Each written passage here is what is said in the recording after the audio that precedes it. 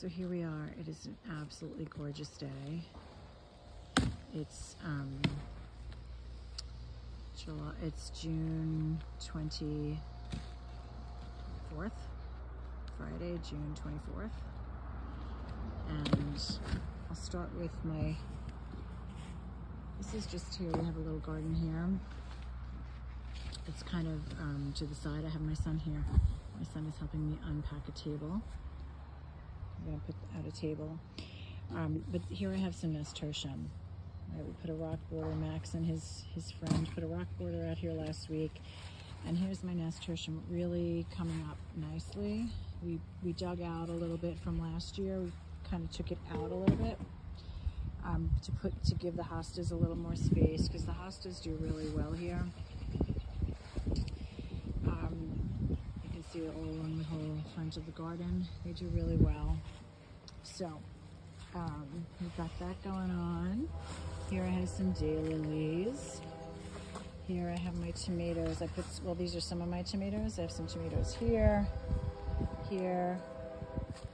and I've been really pruning my tomatoes this year. And then we have some beautiful roses. That's a new rose bush we put in this year. Here I have some, I don't know if you can see the mushrooms in there. That apparently is a very healing mushroom that I have little knowledge of, and I can make a tincture out of it.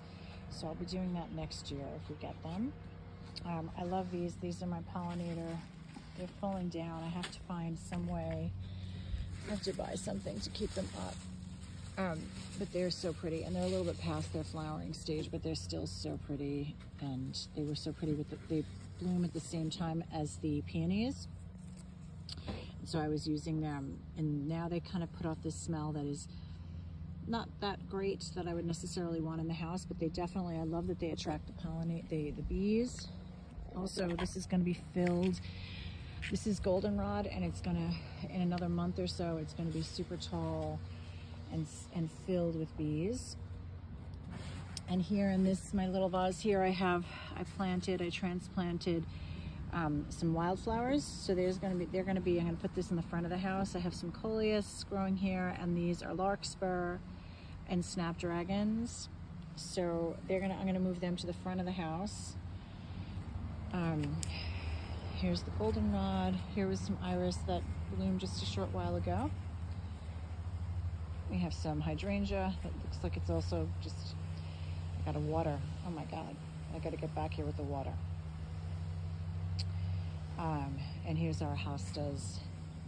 This one here is an amazing, amazing hosta. So powerful, so like, oh my God, it's been here forever.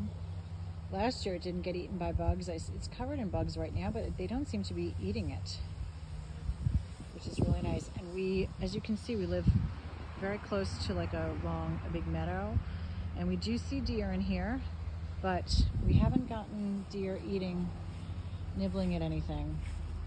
Here's some flowering plants. I can't remember what these are. These are my husband put these in here. Here's our greenhouse. And these are, unfortunately, these are our microgreens that are too big, that are growing too big. And I need to get some more lettuce. I have here some more flowers growing. I need to get more lettuce in here and more potatoes. I need to really start planting some potatoes. And these, look at the difference. I just want to show you. These are nasturtium. Remember the nasturtium I was just showing you in the front yard? Look at how being in a greenhouse just enhances growth, and look at how these things are thriving. They're just absolutely amazing. I'm going to actually move them into the front of the house so they get a little more sunlight, but you can really see how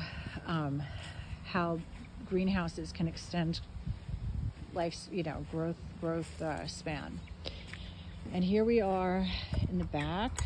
These are so I'm doing this new thing this year where I'm composting in place, and that means that we get these weeds that come up. They're like aliens. We joke that they're like aliens. They're so powerful. They're like these vines that just grow up and they take over everything, and they're really hard to pull out. But We're also just taking the grass that we cut every week and we put it on the ground, and it creates kind of like, and we also get a ton of pine needles from this tree here, and it just falls into the garden, and that creates a really soft bedding and a compost. So that's what we're doing. I'm just going to grow compost. So I just pull the weeds, as you can see, right? I just pull them, and then I just actually just lay them right on top of, and this will help over time while we step on it. And it's really hot today. I can really feel that we need to water. It's amazing. It has been so cool and rainy. But anyway, enough of that. These are my tomatoes. You can take a look at the tomatoes. They're doing really well. I've been really good at pruning this year. Some of them are getting super tall.